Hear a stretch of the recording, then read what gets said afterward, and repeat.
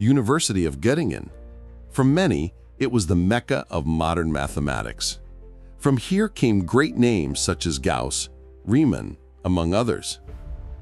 Among so many brilliant names, it is difficult to point to anyone in particular. But in the autumn of 1850, a young man enrolled in the course taught by Gauss himself. Later, this young man would make significant contributions to the theory of rings and redefine irrational numbers. His name? Richard Dedekind. In this video, we will tell his story in great detail. Our intention is to take you into history in an immersion that will make us smell the greater Göttingen and hear the voice of his masters through the corridors dusted by time. The greatest mathematicians of all time. Episode 7, Dedekind.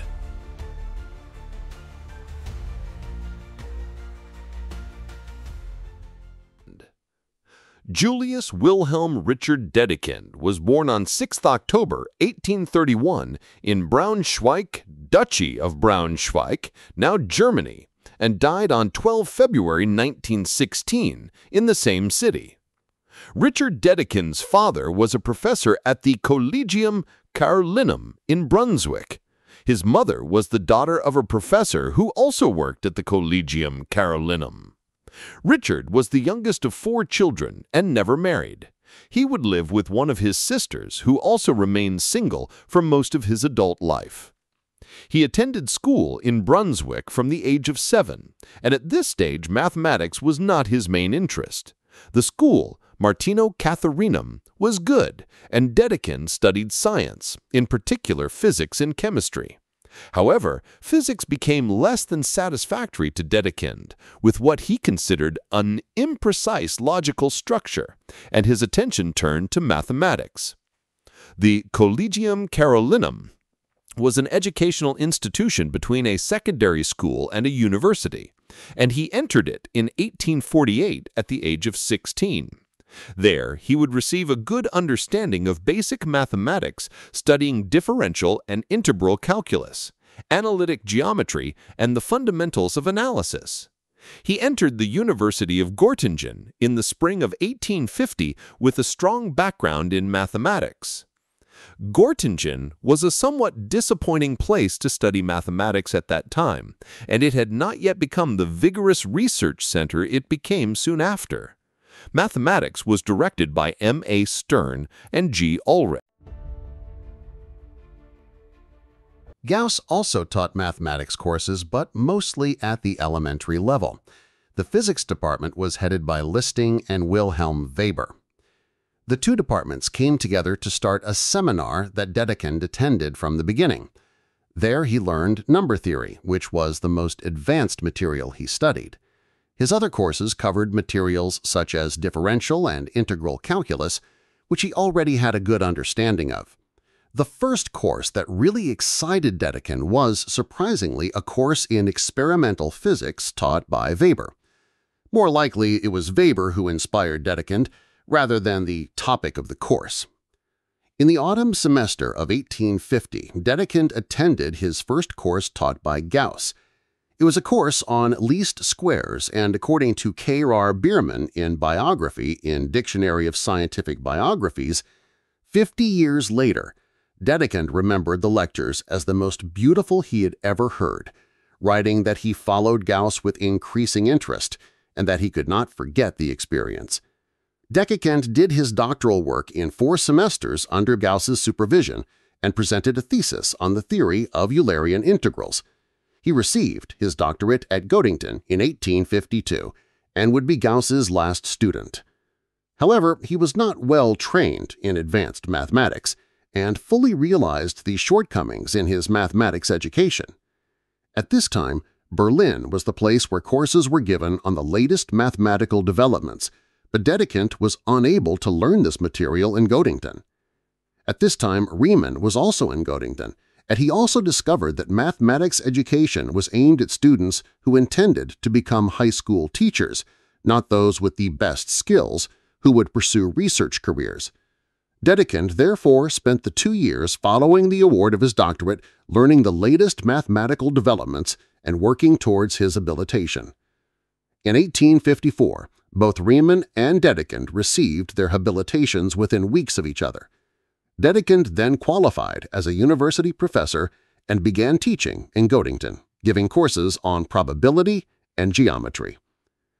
Gauss died in 1855, and Dirichlet was appointed to fill the vacant seat at Göttingen. This was an extremely important event for Dedekind, who found working with Dirichlet extremely lucrative. He attended Dirichlet's courses on number theory, potential theory, definite integrals, and partial differential equations. Dedekind and Dirichlet soon became close friends, and the relationship, in many ways, was the formation of Dedekind, whose mathematical interests gained a new lease of life from the discussions between the two. Bachmann, who was a student at Göttingen at the time, remembered years later that he only knew Dedekind by sight because Dedekind always came and went with Dirichlet and was completely eclipsed by him. Dedekind wrote in a letter in July 1856, "What is most useful to me is the almost daily contact with Dirichlet, from whom I am beginning to learn in earnest for the first time. He is always completely kind to me and bluntly tells me what gaps I need to fill, while also giving me the instructions and the means to do so. I thank you in advance for infinite things, and no doubt there will be many more." Dedekind certainly still continued to learn mathematics at this time as a student would, when attending courses such as Riemann's on abelian functions and elliptic functions. Around this time, Dedekind studied Galois' work and was the first to lecture on Galois' theory when he taught a course on the topic at Göttingen during this period. While in Göttingen, Dedekind applied for J.L. Rabi's chair at the Zurich Polytechnic. Dirichlet substantiated his candidacy by writing that Dedekind was an exceptional pedagogue. In the spring of 1858, the Swiss counselor who made the appointments came to Göttingen, and Dedekind was quickly chosen for the post. Dedekind was appointed to the Zurich Polytechnic and began teaching there in the autumn of 1858. In fact, it was while he was thinking about how to teach differential and integral calculus, the first time he taught the topic, that the idea of a Dedekind cut came to mind. He says that the idea occurred to him on November 24, 1858. His idea was that every number divides rational numbers into two subsets, i.e., those larger than those smaller ones. Dedekind's brilliant idea was to represent the real numbers by such divisions of the rationals. Dedekind and Riemann traveled together to Berlin in September 1859 on the occasion of Riemann's election to the Berlin Academy of Sciences. In Berlin, Dedekind met Weierstrass, Kummer, Burckhardt, and Kronecker. The Collegium Carolinum in Brunswick was promoted to Brunswick Polytechnic in the 1860s, and Dedekind was appointed to the Polytechnic in 1862. With this appointment, he returned to his hometown and even to his old educational establishment, where his father had been one of the senior administrators for many years. Dedekind remained there for the rest of his life, retiring on April 1, 1894.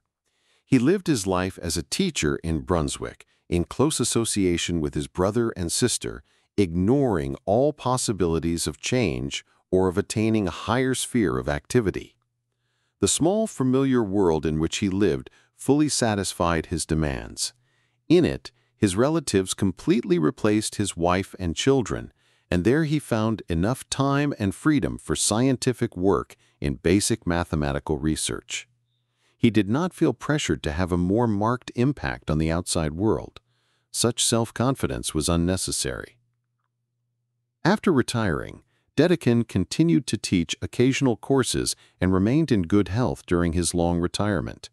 The only period of ill health that Dedekind experienced was 10 years after his appointment to Brunswick Polytechnic, when he became seriously ill shortly after his father's death. However, he made a full recovery and, as we mentioned, remained in good health. Dedekind made a number of highly significant contributions to mathematics, and his work would change the style of mathematics to what is familiar to us today. One notable work was his redefinition of irrational numbers in terms of Dedekind cuts, which, as we mentioned above, were first presented to him in 1858. He published this in Continuity and Irrational Numbers in 1872. In it, he wrote, "Now in each case, when there's a cut that's not produced by any rational number, then we create a new irrational number A, which we consider to be completely defined by that cut.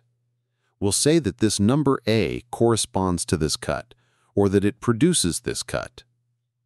In addition to his analysis of the nature of numbers, his work on mathematical induction, including the definition of finite and infinite sets, and his work on number theory, particularly on algebraic number fields, are of great importance. Dedekind loved to spend holidays in Switzerland, in the Austrian Tyrol, or in the Black Forest in southern Germany. On one of these vacations in 1874, he met Cantor while in the beautiful town of Interlaken, and the two discussed set theory. Dedekind was sympathetic to Cantor's theory of sets, as illustrated by this quote from What Are Numbers and What Will Be, 1888, on how to determine whether a given element belongs to a given set. How the determination takes place, or whether we know how to determine it, is an irrelevant question to what follows. The general laws that must be developed do not depend on this. In this quote, Dedekind argues against Kronecker's objections to infinity, and thus agrees with Cantor's views.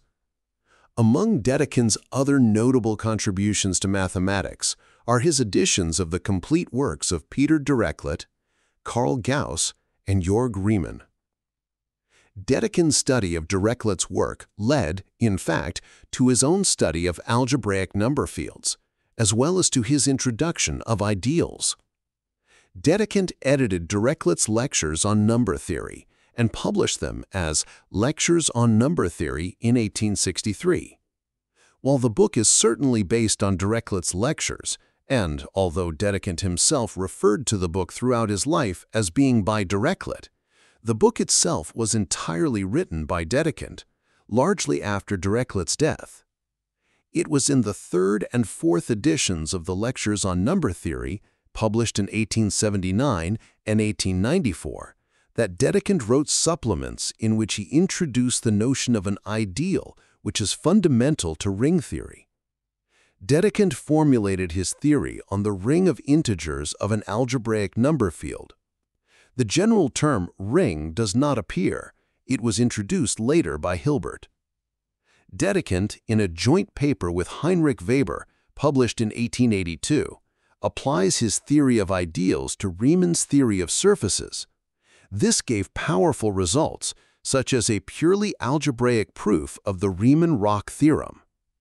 Dedekind's work was quickly accepted, partly because of the clarity with which he presented his ideas, and partly because Heinrich Weber lectured Hilbert on these topics at the University of Königsberg. Dedekind's notion of the ideal was adopted and extended by Hilbert, and then by Emmy Noether. This led to the single factorization of integers into prime powers to be generalized to ideals into other rings. In 1879, Dedekind published On the Theory of Algebraic Integers, which would once again have a major influence on the foundations of mathematics. In the book Dedekind, he presented a logical theory of numbers and complete induction, expounded his main conception of the essence of arithmetic, and addressed the role of the complete system of real numbers in geometry in the problem of the continuity of space. Among other things, he provides an independent definition of the concept of number for the infinity or finiteness of a set, using the concept of mapping and treating the recursive definition so important to ordinal number theory. Dedekind's brilliance did not consist solely in the theorems and concepts he studied, but because of his ability to formulate and express his ideas so clearly, he introduced a new style of mathematics that has been a major influence on mathematicians ever since. As H.M. Edwards in Dedekind's Invention of Ideals writes, Dedekind's legacy It consisted not only of important theorems, examples, and concepts, but of a whole style of mathematics that has been an inspiration to every succeeding generation.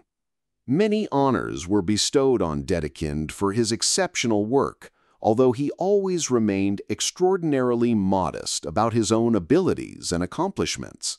He was elected to the Academy of Göttingen in 1862, the Academy of Berlin in 1880, the Academy of Rome, the Academy Leopoldino Carolinae Naturae Curiosarum, and the Académie des Sciences de Paris in 1900.